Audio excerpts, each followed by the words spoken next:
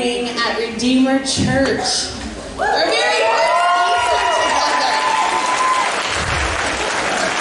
For a lot of you, this is the first time you've joined us here at the Municipal Auditorium, and we're excited that you are here with us this morning. I do have just a few announcements, because what would be church without them? Kiddos, if you've come in this morning and are sitting in service with us, not normally in service with us, but are this morning for Easter, welcome. I hope you picked up a kid's bag back there on that back table. And if you didn't, then grab one for sure. In that bag, there's a coloring book and some crayons, and there's a sheet that will help kind of guide you through the service today, through the sermon. And on that sheet are a few key things that Cole's going to say during his sermon that you can write down the answers to. And then after church, you bring that out in the lobby to me, and I will have a prize for you if you fill out the sheet during the sermon. Okay, so listen really carefully and listen for Cole to say those things. Then, as you leave today, all of your families will be getting an Easter gift bag from us at Redeemer Church, and in that bag are a few really awesome things. One, you'll be getting a booklet called the Case for Christ Answer Booklet, which is a fantastic resource. If you have questions as you're kind of navigating through this faith, or if you have friends who are asking you questions that you're not sure how to answer, that book will be for you. Also in that bag is a card that invites you to join us to a ministry called Right Now Media. It is an online streaming access to thousands of Bible study resources. Consider it a Netflix of Bible studies. And Redeemer Church has purchased the membership, and then we want you to use it and to grow in your faith. And so on that card, there's a QR code you can scan.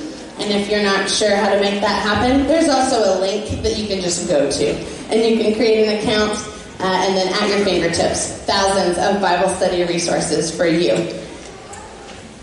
We would like you to invite you also to join us next Sunday. We'll be back at the 4th Street Theater for our regular service time, 10 a.m., and Cole's going to be starting an exciting new series, a 4-week series on Samson, which will be incredible for all of us who are walking with Jesus, who are kind of trudging through this life, or if you know people who have maybe walked away from church, walked away from the faith. Samson is just a guy who lives it out, and we can learn so much from his life. And so Cole's going to be starting that sermon series next week, and we want to invite you to be a part of that with us. When you leave here today, you'll also get this card that kind of helps you take today's message, take it home with you this week, so that the work the Lord has started in you today can continue beyond Sunday. And then some important upcoming events on the back of that card as well. The last thing, men, if you are going to Springfield next weekend for the men's conference, Bill Wright needs to see you just right over here at the front corner after service, so you can talk about travel details. We are so excited that you are here with us this morning to celebrate our resurrected King. Would you stand as we worship together? All right, I was reading this morning. It said the angel told the women, "Why are you looking for the living one among the dead? He is not here, he is risen." Let's celebrate the risen Savior this morning. Amen.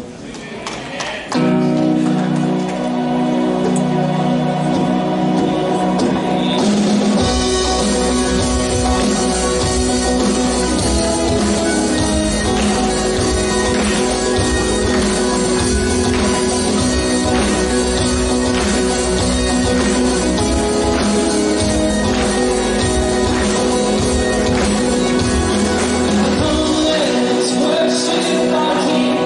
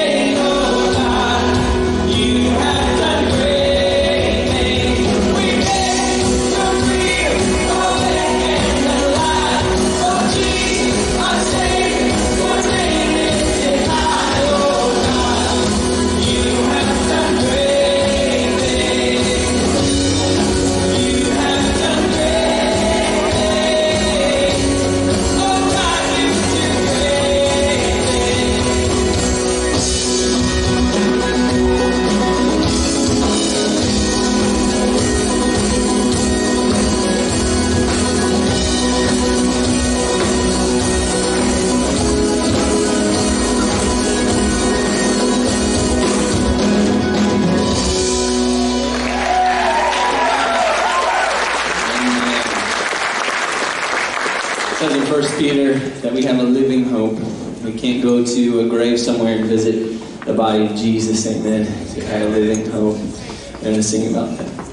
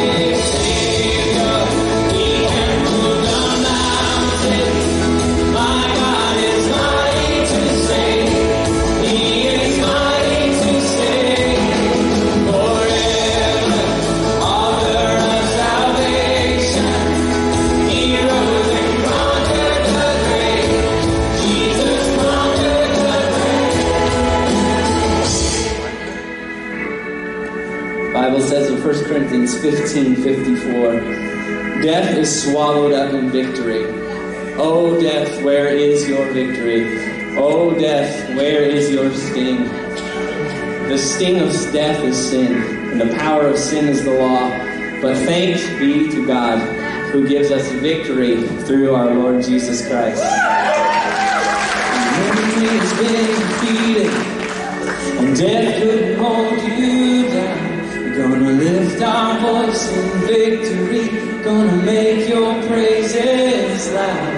The enemy has been defeated, and death couldn't hold you down.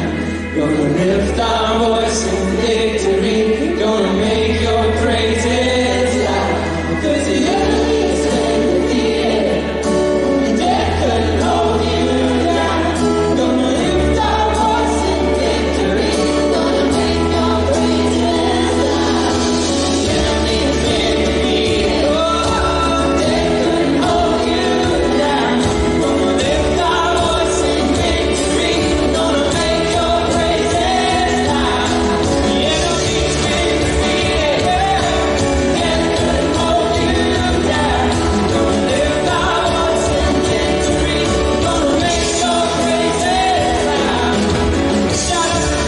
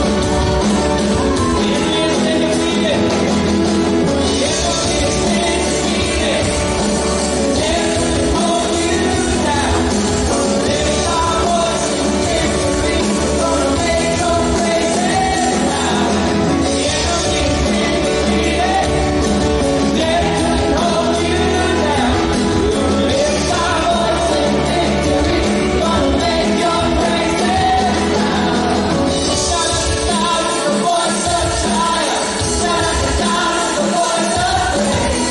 Shout to God with a voice of triumph. Lift your name up, lift your name up. Shout to God with a voice of triumph. Shout to God with a voice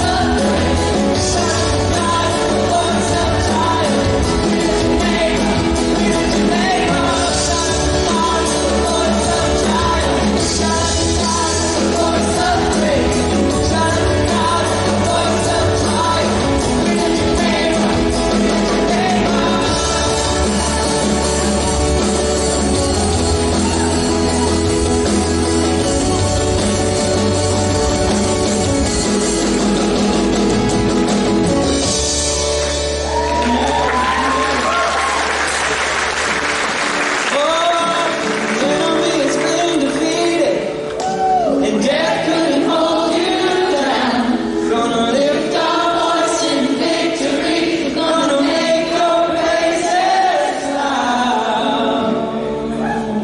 Thank you that you have conquered the grave, the greatest enemy, or the greatest enemies, sin and death.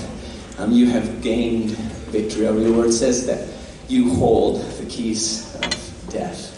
We just thank you, Lord, that you robbed the grave, that you escaped it. And we come this morning to celebrate that. We thank you, Lord. Thank you that we can come to this place and celebrate with others who have been resurrected. And those who haven't, Lord, I just pray that they would experience your resurrection this morning. In your name we pray. Amen. Amen.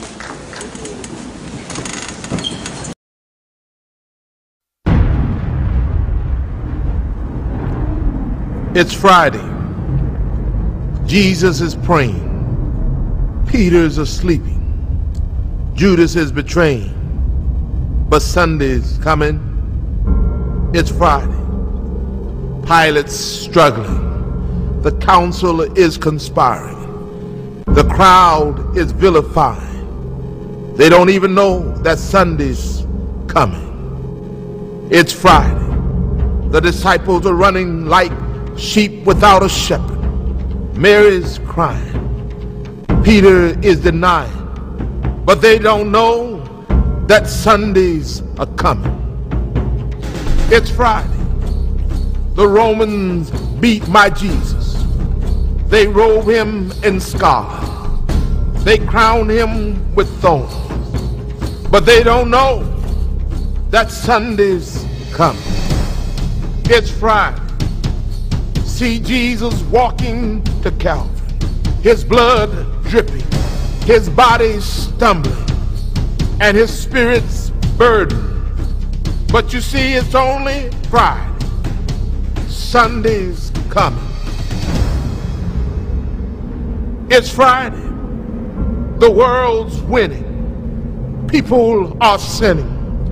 And evil's grinning. It's Friday.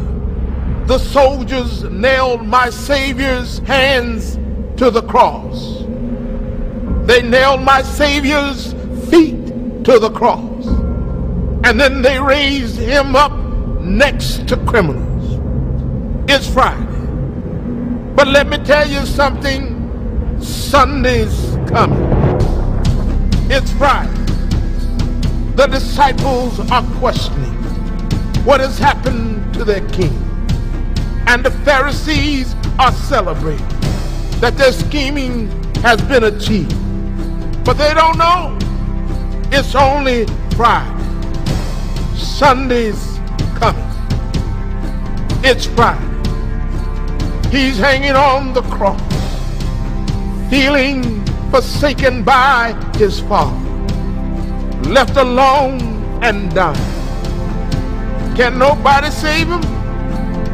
Oh, it's Friday, but Sunday's coming. It's Friday. The earth trembles. The sky grows dark. My King yields his spirit. It's Friday.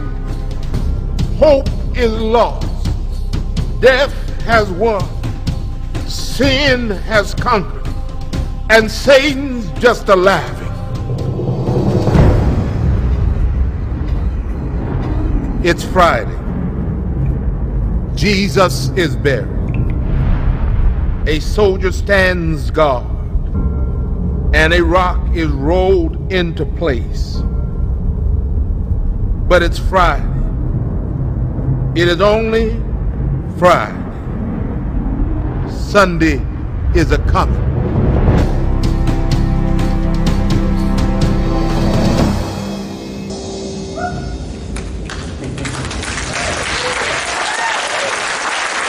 Redeemer Church, Sunday is here.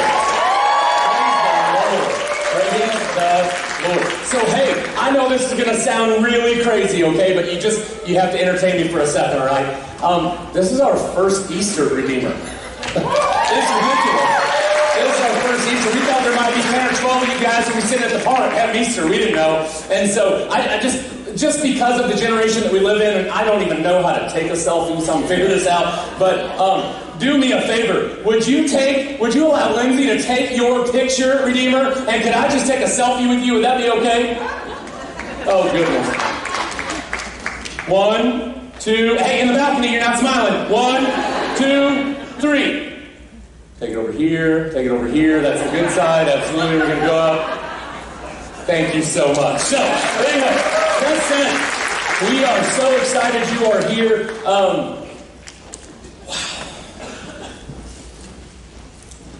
So I can remember the first time I heard the gospel account and about how Jesus died for my sins and how he was buried and how on the third day he rose victorious over sin and death, came back to life so that I could have new life as well. And I can remember I was a teenager in high school, and we didn't do church in my family. I didn't really know the gospel story, and it wasn't until I was presented with the truth about Jesus that I heard really about the resurrection in its entirety. And I remembered hearing this passage, and it took me by surprise. I thought it was a really bold statement. And so this morning, I just want to let you know something, that all over, not only the nation that we live in, but the world, there are hundreds of millions, if not billions of people that are gathering together. Some of them only attend church maybe once a year, twice a year at most, and one of the times they do that is on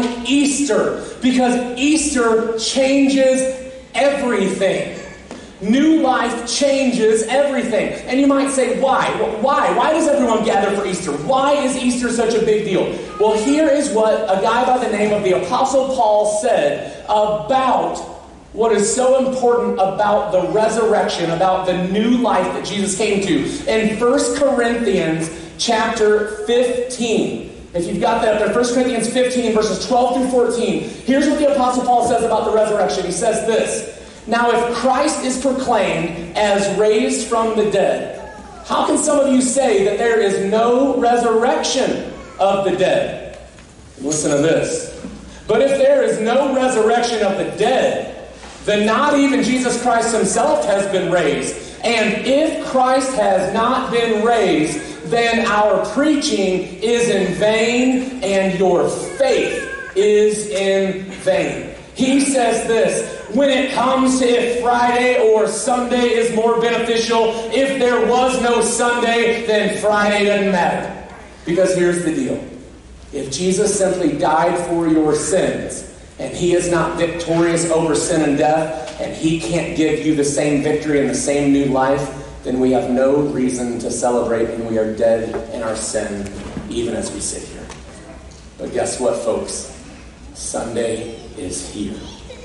And so, this morning, what I want to do, just very quickly, is we are going to go to a guy by the name of Peter's life. We're going to look at 3 things that took place in the life of Peter, and in doing so, I want to show you how the resurrection of Jesus changes everything, and how it can change you too, maybe even for the first time. So we're going to be jumping around, but if you have your Bibles, go to the book of Luke chapter 5. It's going to be up on the screen as well. I'm going to give you a little context. Here's what's taking place right before we get to Luke chapter 5. Jesus is walking along, and he's teaching the people.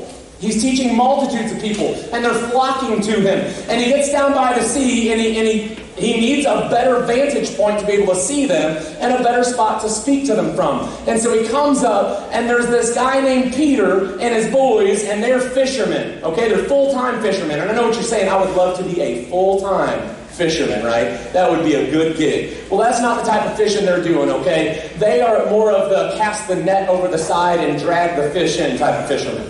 And what we know is that Jesus walks up to them, and he says, hey, they've just gotten done fishing. They have fished all through the night. And he says, hey, do me a favor. I need to speak to these group of people. So what I want you to do is I want you to let me step on your boat. You're going to row me out 100 yards or so, and then I'm going to turn around and I'm going to speak to the people so they can all see me. And so Peter does just that. And in Luke chapter 5, verses 4 through 6, here's what Scripture says take place. And when he had finished speaking, he said to Simon, and this is Simon Peter, and in this portion of Scripture it identifies him as Simon, but this is Peter. And when he had finished speaking, he said to Simon, put out into the deep and let down your nets for a catch. And Simon answered, Master, we toiled all night, and we took nothing.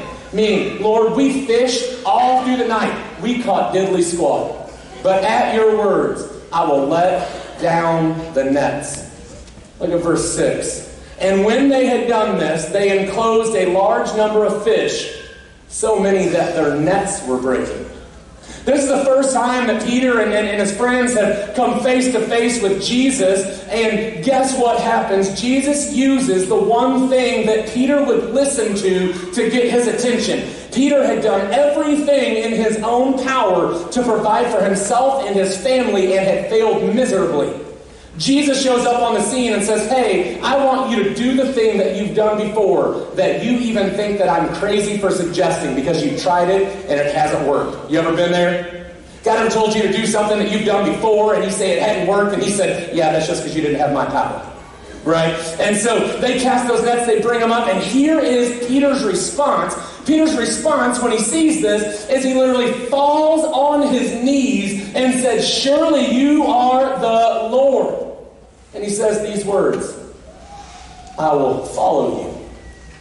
I will follow you, Jesus. And at this moment, Peter, for the first time, thinks this Jesus might actually be the Messiah. He might actually be God in the flesh come to save his people. He thinks he may just be the Messiah.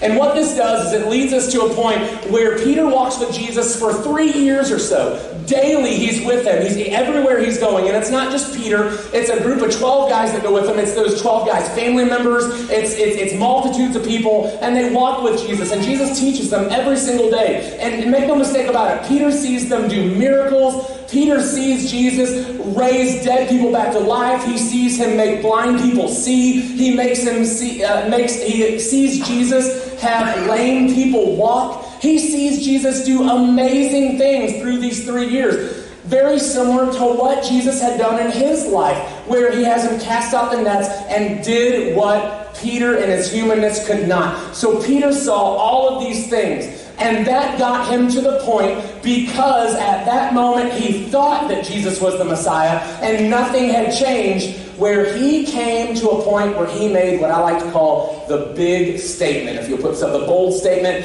this statement that changes everything. You might call it a declaration. Peter, after 3 years of walking with Jesus, makes a statement that, wow, it just seems bold. In Matthew chapter 26, verses 30 through 35, here is what Peter says to Jesus. Look at this.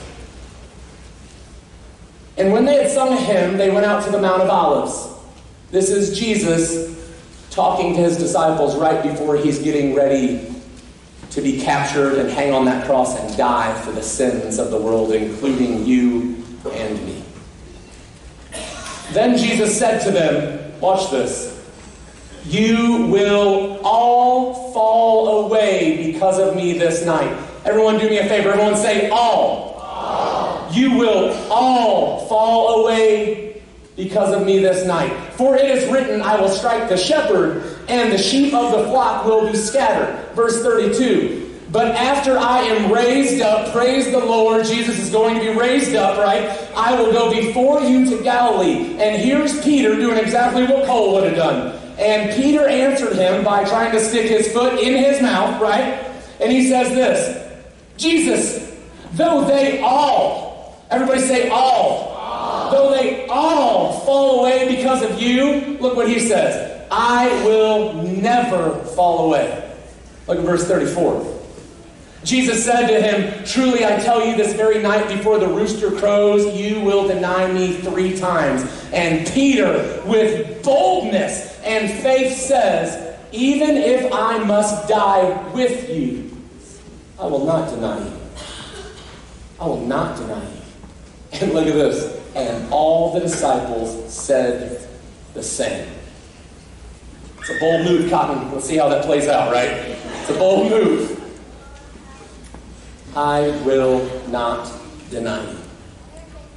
I've got a question for you. It's got 2 parts. I'm going to ask you to raise your hand on this one, okay? Even though it's Easter, all right? I'm going to ask you to raise your hand, but I need you to listen to both parts of the question before you start to raise it up. First part of the question. Has anyone in here ever told the Lord that you would never do something, sin, rebellion, bad mistake, hurtful thing? Have you ever told the Lord that you wouldn't do something again? Now wait for it. The second part of the question is, but then you went and did it again. Raise your hand if you've ever done that before. It's literally like the Death Star. It covers everybody, right? You got it all. Like everybody. It's us. Like you told the Lord, I won't do it again. God, I will never use that type of language again. And then someone makes you mad, and what happens? You do it again. God, I will never talk to my children like that again. And then they ask you the same question for the 19th time. What do? You do it again, right? And God, I will never be involved in such and such a sin again. And no one's watching and no one's around, and you find yourself in the same sin again, right? This happens to us. We've all been there, right? We've made bold statements to the Lord. And we've done it again. The second thing I want us to see is not only the bold statement of Peter, but if you put that second one up, Angela, here, I want you to see there's a part where he has a big denial. Remember, how many people did Jesus say out of that group of disciples were going to deny him? How many did he say? All, right? So here we go. If you'll look in Matthew chapter 26, right where we were at, if you'll go to verses 69 through 74, here is the account of what takes place in Peter's life. Peter, who had seen Jesus catch a multitude of fish, Peter, who had seen Jesus bring dead people back to life, make blind people see, Peter, who said, I will not deny you. Here he goes. Verse 69 through 74, here's what it says. Now Peter was sitting outside in the courtyard, and a servant girl came up to him and said, You were also with Jesus the Galilean, weren't you? But he denied it before them all, saying, I don't know what you mean. Now, I have to give you some context here. What has taken place right now, okay, is that between the time when Jesus told Peter and the disciples that they would deny him, now what has taken place is that Judas Iscariot has sold him out for 30 pieces of silver.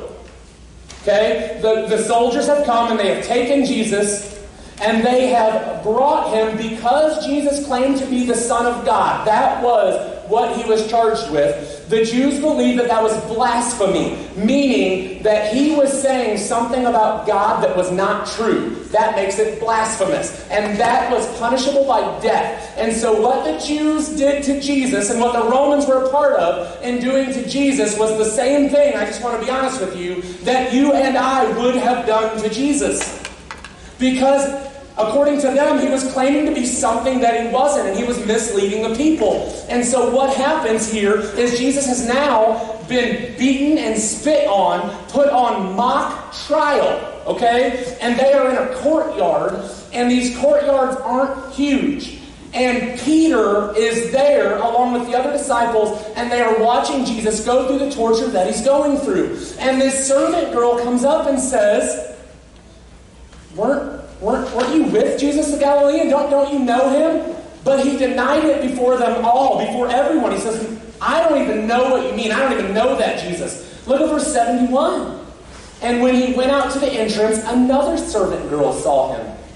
And she said to the bystanders, This man right here, this Peter, he was with Jesus of Nazareth.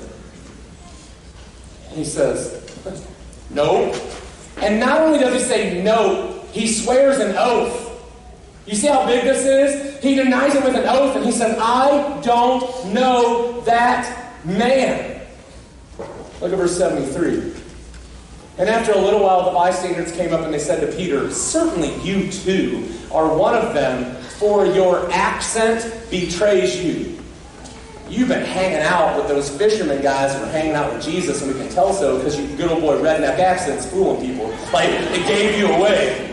You said y'all 4 times, we know who y'all are, right? I believe that's scriptural, I think it's there. Look at this. Look at Peter's response.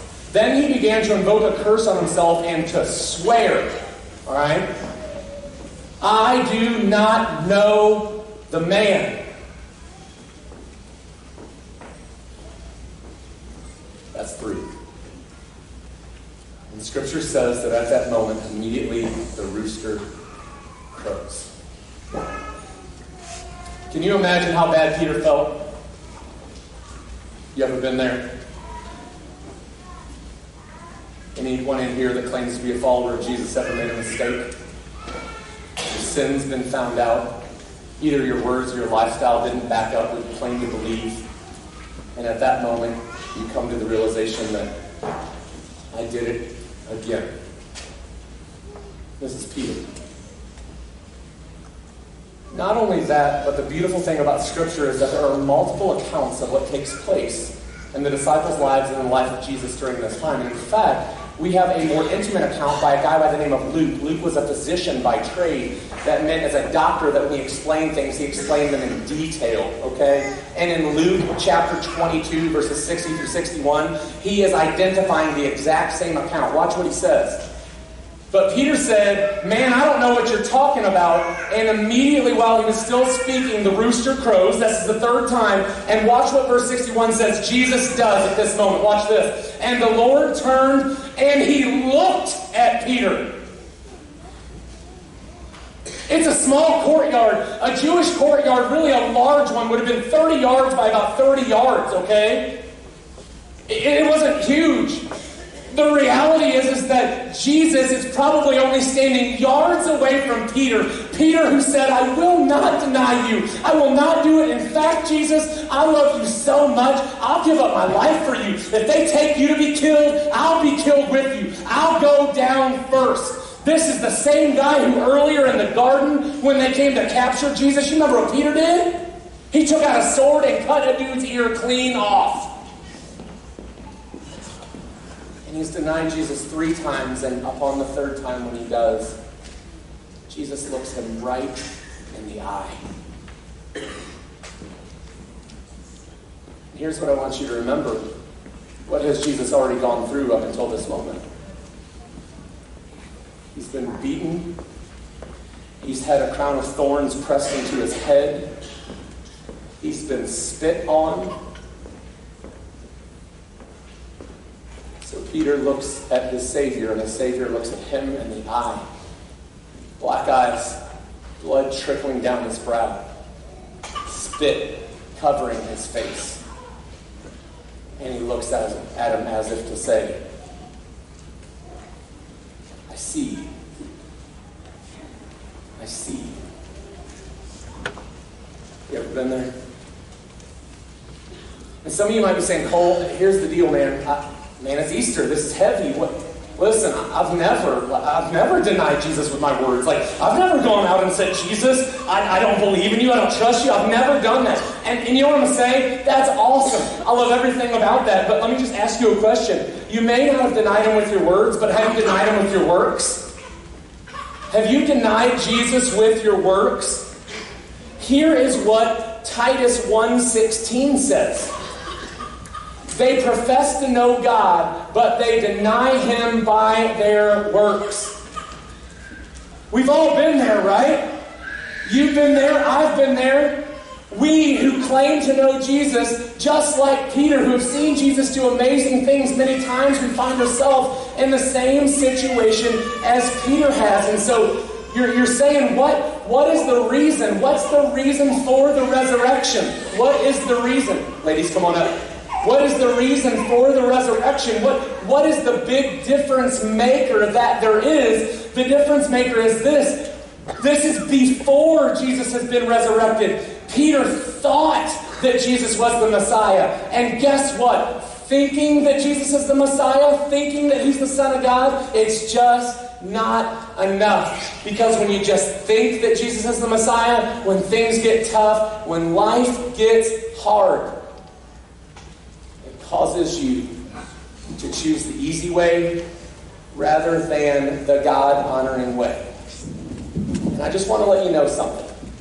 This morning, Jesus is a Savior who really did live a perfect life and die a death to pay the penalty for your sins and mine.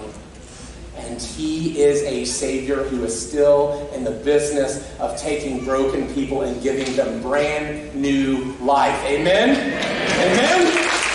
So, this right here is my friend Krista. And Krista is from a ministry called Primrose Hill. And gals that are at Primrose Hill, they've had some things take place in life where maybe they've made some poor choices. Maybe they've been dishonoring to their Lord. Maybe they've had some broken relationships. But through the ministry of Primrose Hill, by pointing these ladies back to Jesus and their families, they have seen God do amazing things and breathe new life into women. And so this morning, I thought, you know what? You know, it'd be better than hearing me talk, hearing Krista talk about new life. So she wants to do that for a few minutes. Hi. I'm extremely nervous. I've never talked in front of this many people, so please bear with me. But I'm Krista, I'm 25. I am at Primrose. I'm actually going to graduate in 2 days. But before I knew God, I was hopeless. I was a liar. I was a thief. I was involved with a gang. I was a property of the gang. I was not a mom. I actually have a 5-year-old now. But I was no longer a mom. I was irresponsible. I chased an addiction. I was hopeless. I lost my son in the state of Kansas. And that was kind of my life. And then I came to Primrose. And since I've been at Primrose, I was also going to prison for 5 years. I finally got caught. I was a drug dealer also. So I came to Primrose, and since I was at Primrose, I am a mom now. I have my son home with me full time. Instead of being in prison for 5 years, my residence was at Primrose Hill. I love God now. I have a brand new life. I'm no longer hopeless. God can do amazing things. I have a hope for life. I have a job waiting for me. When I go home, I destroyed every person in my whole entire life. I destroyed them because of my addiction. And to this day, my parents talk to me, my brothers talk to me, my family. I have friends. I actually have now new sisters in Christ. And I just search for God now. I don't search for an addiction. I don't search for a high. And so, with all that being said, that's who I was. And with God, this is who I am today. So thank you guys so much.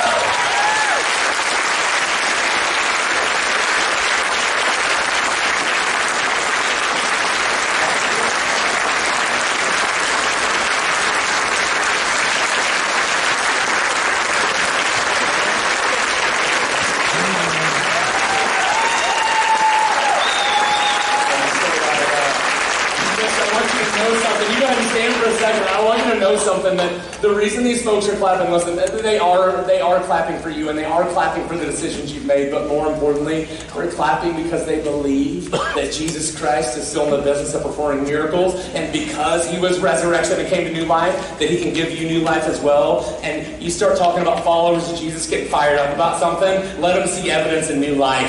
And that they actually, and so we're so excited about that. So here's what I want to do, folks, so it'll be okay. Krista actually leaves tomorrow, okay? She leaves tomorrow to go back. Oh, sorry, you're going Wednesday. Okay, sorry. She's leaving Wednesday. See, I'm trying to kick her out too early. She leaves Wednesday, and she's going back home. And guess what? Hey, you know what? Although there's times in life where you need to be almost in a bubble, where you need to be in a community where people surround you and support you and love on you, you also have a world that God has called you to live in, to have an impact for the kingdom for, right?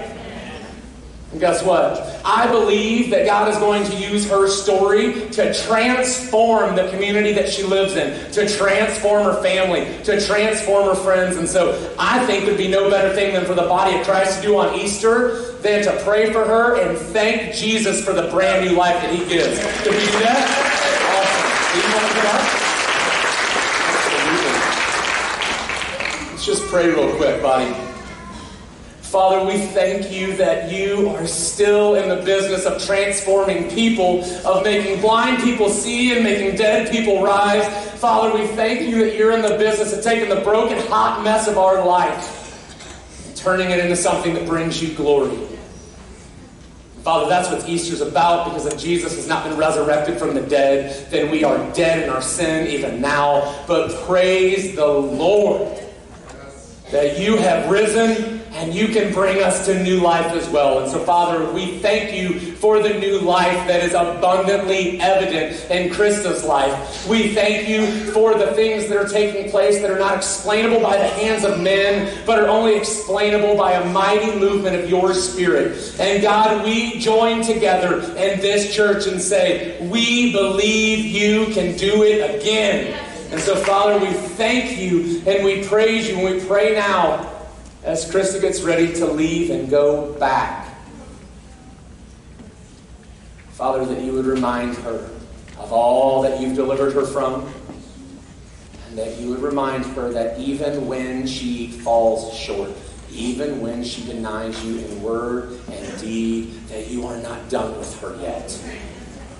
Father, thank you for your grace, love, and mercy. We lift Krista up to you now. Would you use her, and maybe, just maybe, make her one of the mightiest women of God of her entire generation. Father, we love you. It's in the name of Jesus we pray. And all God's people said, amen.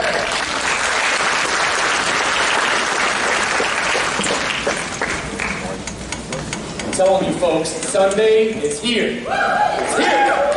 So, it's hard if you know me not to get excited, all right? And so, we're just getting to the good stuff. Now, here's the deal.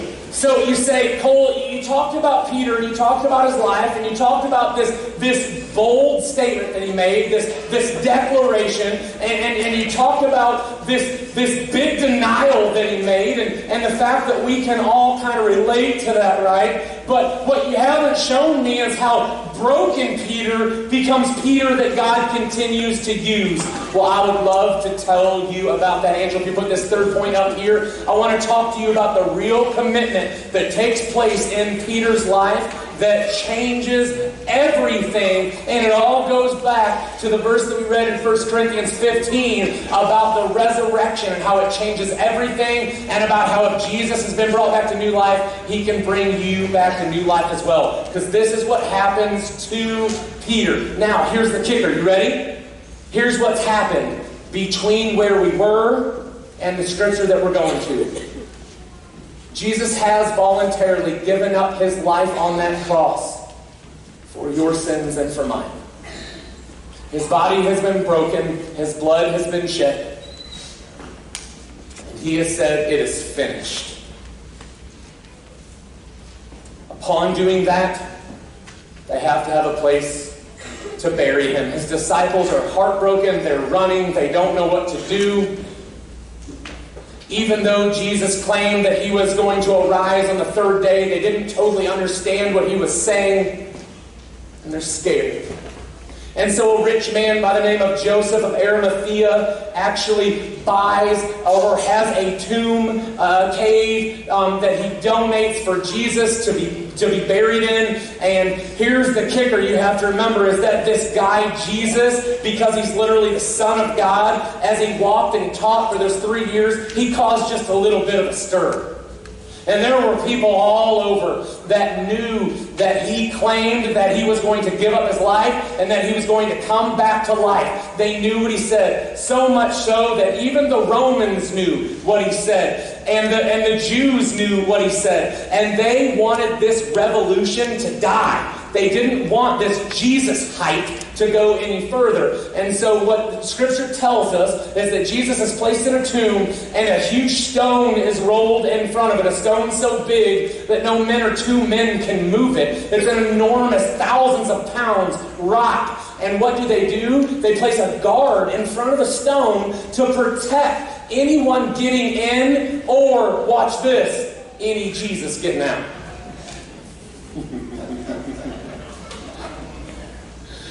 Oh, Sandy, over the years when you preach, you ever get more excited than talking about Jesus coming back to life? Oh, here we go. So, here's what happens. They put this guard up there, and you know he's like, I got this. Not getting out. And he knows Jesus is dead. Remember what they did to Jesus. Not only did he give up his life, say it is finished, take his final breath, but just to make sure what they did, they took a spear and they ran that spear into Jesus' side. And Scripture tells us that when that happened, that not only blood but water flowed out. It shows the separation. That shows physical death, okay? And so that takes place. And here's what happens. 3 days later, one of the gals comes to check on Jesus, check on the tomb. And guess what she finds when she shows up? Stone rolled away. Guard not doing anything. Jesus' garments still in the tomb. Jesus is gone. So what happens? Jesus appears. Jesus appears to some ladies, appears to a few disciples, in fact goes on and appears to dozens of people. They see him. The resurrected Jesus, during those 3 days, conquers sin, death, and hell, comes back to life, okay, and then makes his resurrection known to other people. People are freaking out. They're going, oh my gosh, Jesus is back. People don't believe him. And then they touch, as you saw in the video, they touch the holes in his hands. They see the piercing in his side, and they go, this is really Jesus. And Peter heard the account as well. But sometimes, even when you know God's doing amazing things in the lives of other people, all you can see is your failure for the Lord in your life, isn't it? You ever been there? Watch this. So in John chapter 21, Jesus shows up on the scene and changes everything for Peter. Let me give you a little context in John chapter 21. You remember back in Luke chapter 5? What were Peter and his friends doing as a job? What were they doing? Just say it out loud. Fishing, right? Let me ask you something. They fished all night. How many fish did they catch? 0. None. Guess what? Take a look at John chapter 21. You ready? John chapter 21, verse 3. Simon Peter, he's hanging out with his guys. Now watch this. I don't want you to miss this because you might be here this morning and this might be what you needed to hear. Peter, at this point, feels like an utter failure. He has failed Jesus. So what's he do when he fails Jesus and says, I can't do this. I just can't make it. I can't live up to what I think I can. Jesus, I can't really be a follower of yours. You know what he does? He goes back to his old life. You ever been there? You ever said, I'm going to trust, I'm going to follow Jesus, and when it doesn't work out, you just run back to your old life? Some of you guys right now, this is the only time of year you ever come to church, or maybe this is the first time in a long time you've come to church. Can I tell you something? Oh my gosh, we're so glad you're here. We are so glad you are here. Not so that you can hear some guy preach, and not so that you can watch some people play music, but so that Jesus can transform your life. Listen to me. Peter, he just went back to his old life. So what's he doing? He's hanging out with his boys, and he says, I'm going fishing. That's all he knows, right? He goes back to what he knows. Krista, that's not going to be your story. You're not going back to what you know. You're going to cling to Jesus. And he goes back to what he knows, and they say to him, we'll go with you. I don't know, Peter could have been suicidal, to be honest with you. Can you imagine how broken he is at this point? And they're like, we don't want to leave you alone. We'll go with you. So they do. And they went out and they got into the boat. But that night, what did they catch? Everyone say it out loud. Nothing. Man, we've heard this story before. Look at verse 4. Just as day was breaking, Jesus stood on the shore. This is the resurrected Jesus. This is post-resurrection. Days and days later. Yet the disciples did not know that it was Jesus. Why didn't they know it was Jesus? Because guess what you don't expect to see when you're fishing? Dead guys come back to life. Right? And if you tell me that you did, you say, what you been drinking? Right? Now watch. Jesus said to them, children, do you have any fish? And they answered him, no. Look at verse 6. And he said to them, they've never heard this before, cast the net on the right side of the boat, and you will find some. So they cast it, and now they were not able to haul it in because of the quantity of the fish. And you're sitting there going, what in the world is happening? Did the biblical writers get confused? No. You want to know what Jesus does to get Peter's attention, to make sure that he understands that Jesus is still in the business of giving new life? He goes right back to where it started and he says, hey, remember the first time I jacked up your life by showing you my power and my glory? I'm going to do it again. Hey, Peter, take notice. Look what's going to happen. And so he does it. And Scripture tells us that when this happens, that they all of a sudden go, boom. It says that John, the disciple whom Jesus loved, that he's like, oh my gosh, it's Jesus. He figures it out. Peter also figures it out. But Peter's response is a little different because Peter is filled with guilt and shame. And so Peter doesn't know what to do. And here's what happens. So many times people have asked me, Cole, why do you think Jesus did the same miracle twice? I think he's trying to show Peter that it's okay. I think he's trying to show Peter, remember that I worked in your life the first time, and after you failed me, can I show you something? I'm still going to work in your life in the same way, because guess what? I am a Savior of second chances. A Savior of second chances. And so, here's what takes place. Jesus then asked Peter some questions that you guys have heard about. We're not going to jump into those, but here's the deal. Jesus asked Peter 3 times. How many times did Peter deny Jesus? 3. And Jesus now is going to ask Peter 3 times the question, do you love me? And each time he does, Peter answers him with a, yes, I love you. And then Jesus tells him to do something. He tells him, feed my lambs, feed my sheep, 3 times, okay? And by the 3rd time, Peter is so hurt by the question and so overwhelmed at his shame that he says, Lord, you know all things. You know that I love you. And Jesus says, okay, then do something about it. Feed my sheep. Listen, what Jesus is saying to Peter, it's not agape and phileo love. That's awesome if you want to go down that trail, but you want to know what the so what of the passage is? Jesus is saying this to Peter. I know you love me. I want you to understand that you love me. Even in the midst of your failure, I want you to understand that this does not disqualify you from serving me. Because guess what? I hold you up. You don't hold me up. And so here's what happens. In John chapter 21, verses 18 and 19, look at this.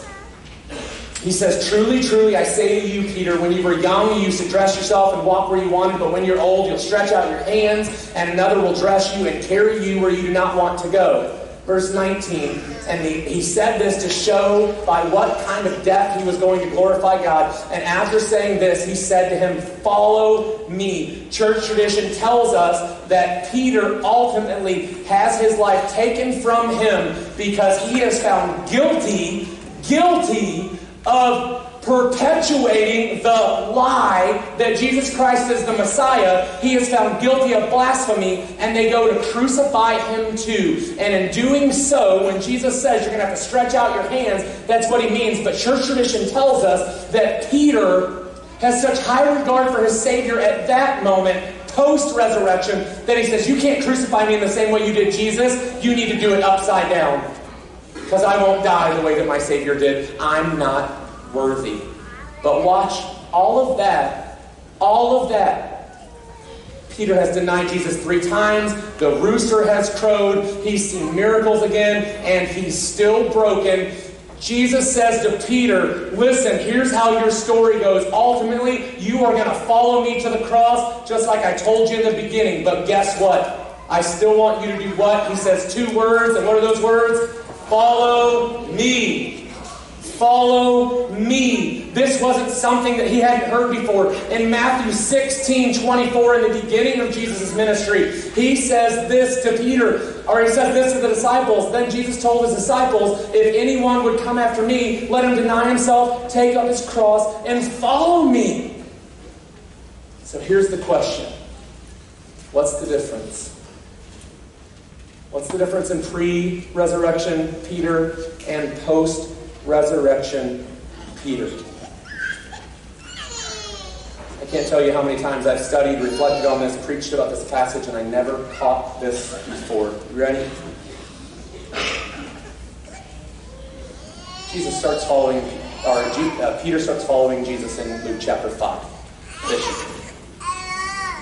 In John 21, Jesus changes everything. What was the difference? Remember back in Matthew 26 when we were reading? Here's what Matthew 26 says in verse 58 as they're going through the courtyard. And Peter was following him, everyone say it together, at a distance. Can I ask you a question this morning? This morning as you sit here and you come to celebrate the resurrection of the Savior, maybe you're here because you're so excited about Jesus, and maybe you're here because your wife or your husband or your family drug you here. Maybe we baited you with free breakfast. I hope not. I mean, we get breakfast anywhere, right? I don't know why you're here this morning, but can I ask you all a question? Are you following Jesus? And number two, let me ask you a question. Everyone look at me. Are you following him at a distance? Are you kind of following, but you're just kind of following him at a safe distance? You see, in Luke chapter 5, Peter's fishing. And in the months and years to come, pre-resurrection Jesus, Peter thought that Jesus was the Messiah. But always in the back of his mind, he had a backup plan, and he followed him at a distance. After Peter comes face to face with the resurrected Jesus, he realizes a couple things to be true, and he quits following him at a distance, and he really starts following him.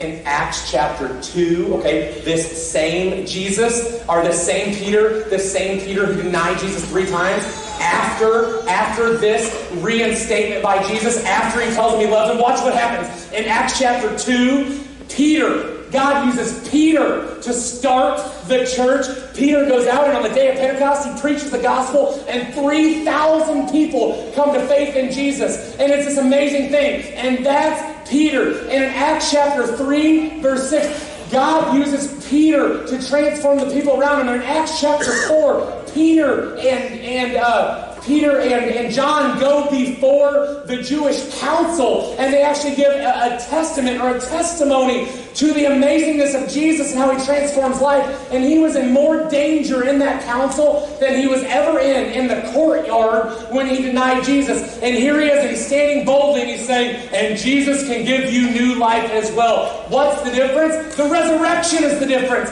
Because here's what Peter understood. Watch this. When Jesus called him in Matthew 16 to deny himself, take up his cross, and follow him, watch this. He knew he was following Jesus to death. And that's all that he knew. But post the resurrection, when he says to him, follow me, guess where Peter knows he's following Jesus? To new life. He's following him to new life, church. Hold on a second. If you're not excited about that, just do me a favor. Just check to see. Is it still there? Is it still? He's following him to new life. To new life. Listen to me. And that's the same new life that we come to celebrate this morning. And here's the kicker. He says, I'll follow you, Jesus, because I know the cross isn't the end. It's just the beginning. And here's the deal. We've all done it, right? For most of us in this room, there has come a point in time where we have pledged to place our faith and our trust in Jesus Christ as our Savior. Now, some of you, you've never made that decision, and I'm going to give you the opportunity to think about that and possibly even do that in just a moment. But for most of us in this room, you've done that.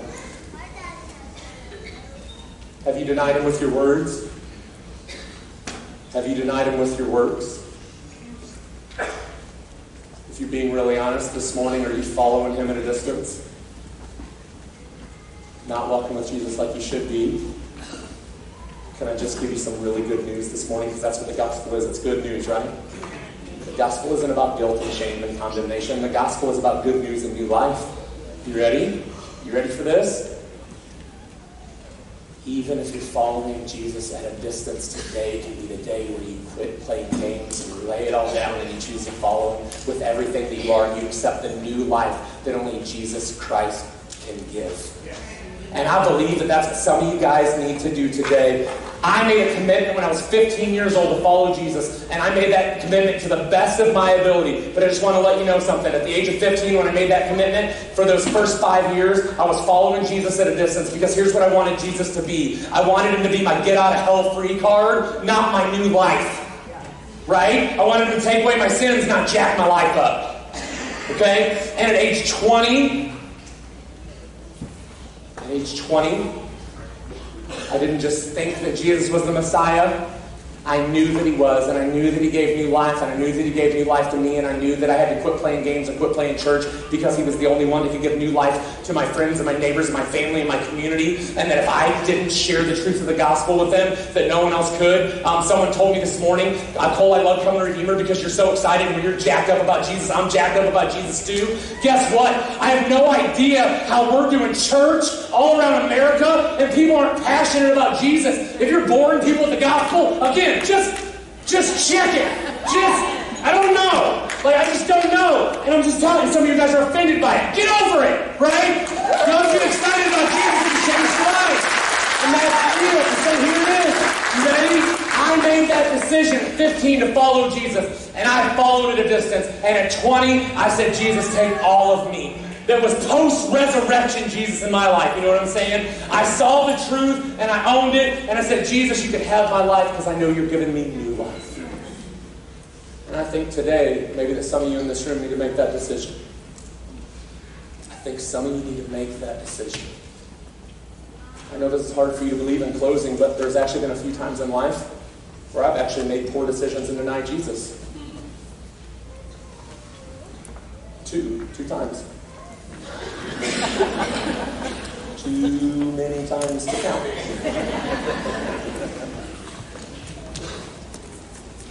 And Jesus says to Cole, do you love me?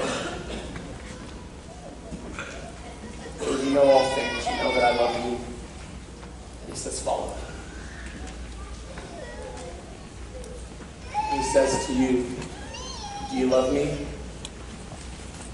And you say, Lord, you know all things. You know I love you. You know what he's saying to you this morning? Follow me. Follow me. So this morning, here's what I want to do. I want to have a moment of prayer with you. And then we're going to close by singing and celebrating the resurrection of Jesus together. So what I'm going to ask is, would you all bow in prayer with me this morning? Could we have every head bowed and every eye closed? I simply want to ask you a few questions and pray with you, okay?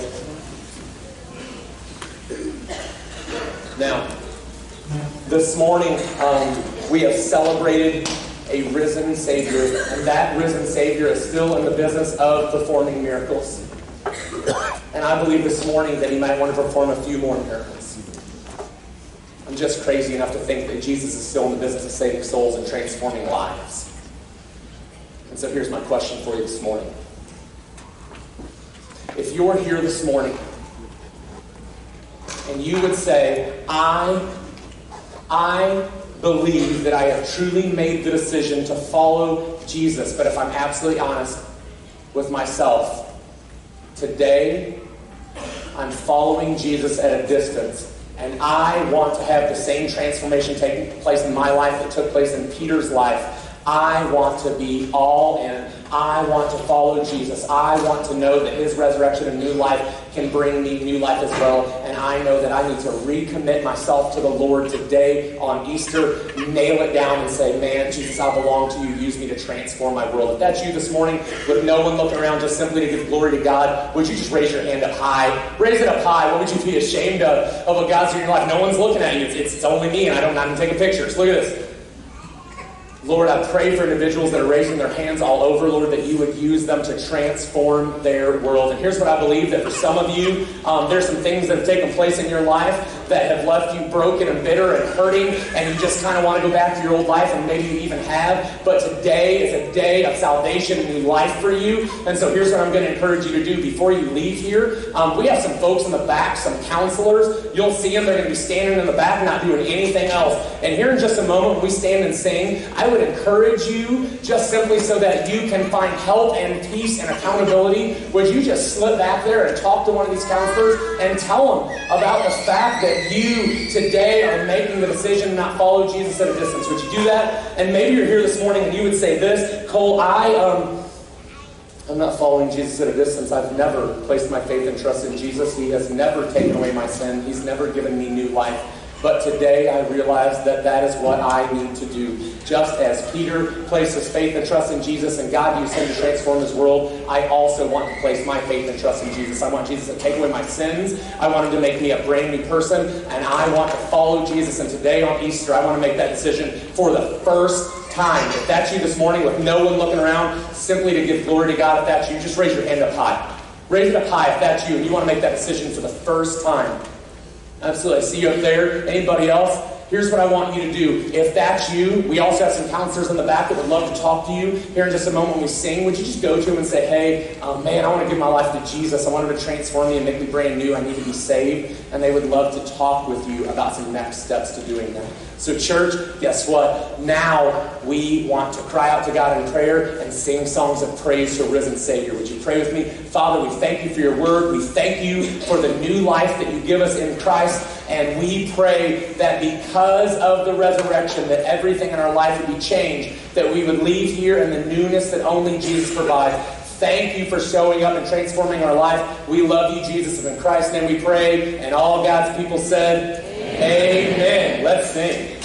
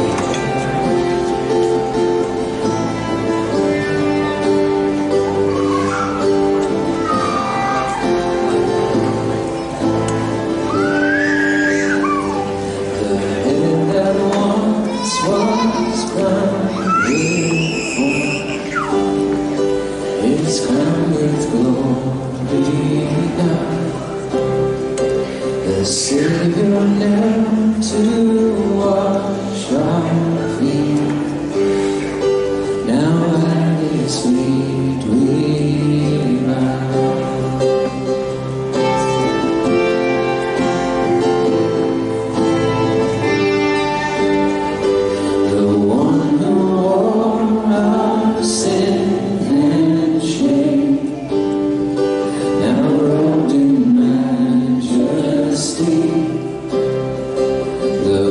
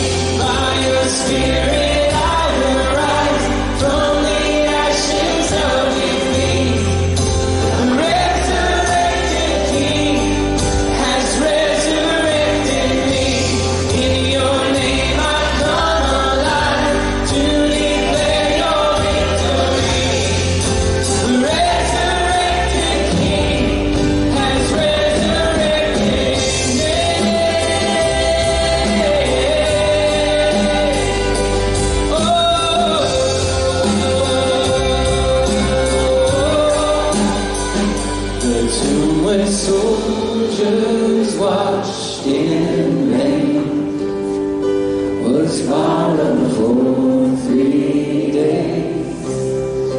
His body there would not remain.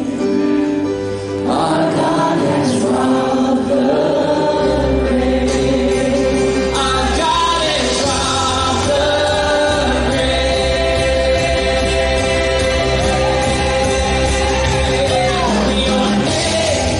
Your name is victory. All praise will rise to Christ our King.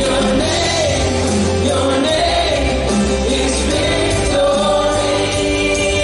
All praise will rise to Christ our King. By your Spirit I will rise from the ashes of defeat. The resurrected King has resurrected me. In your name I come alive to declare your victory. The resurrected King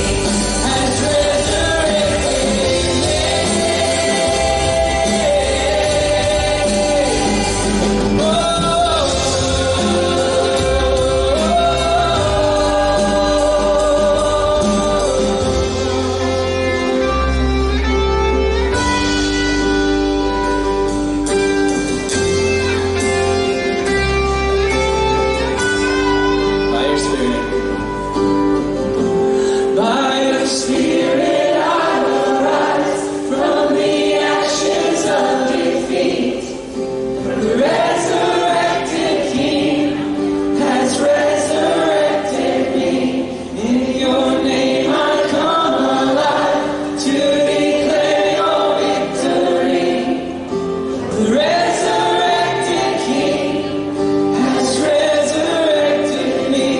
By your Spirit I will rise from the ashes of defeat. The resurrected King has resurrected me. In your name I come alive to declare your victory. The resurrected King has resurrected me.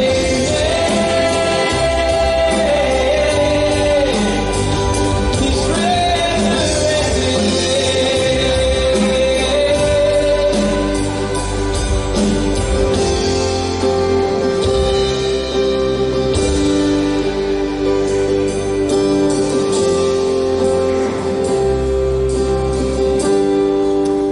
Lord, your word says that whoever is in Christ is a new creation.